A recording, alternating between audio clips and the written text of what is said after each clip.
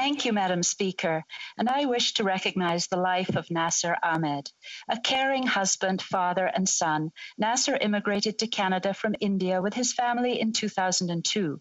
Upon arriving, he continued a long and successful professional career in telecommunications, most recently serving as the head of business development and cybersecurity at Nokia. A founding member and Secretary General of the Islamic Society of Markham-Masjid Darul Iman, Nasir had a passion for serving the community. He was dedicated to educating and empowering youth in Markham and was a leader who mobilized the community during times of humanitarian concern.